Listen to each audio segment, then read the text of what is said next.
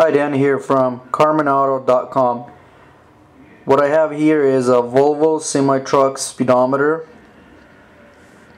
There's a common problem on these that the Tach or speedometer or any of the gauges not working or sticking, working improperly.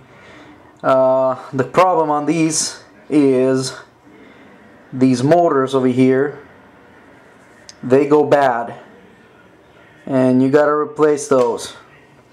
And what we do is replace all 10 of them.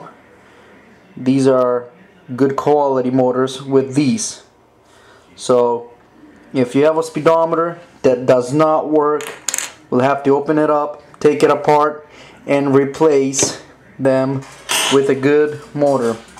As you can see the difference between that one and that one.